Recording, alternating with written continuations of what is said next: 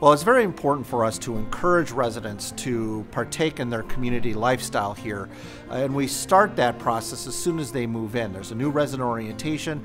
We actually ask questions about what their interests, what their hobbies are, what their experiences are. Do they like to travel? What did they do when they worked before they retired? Are they even still working? What are they involved in? And we're able to then tailor an experience to them, so it's really person-centered care. We're able to bring that dynamic to the individual so their lifestyle here is one that is full of purposeful, impactful programming and opportunity.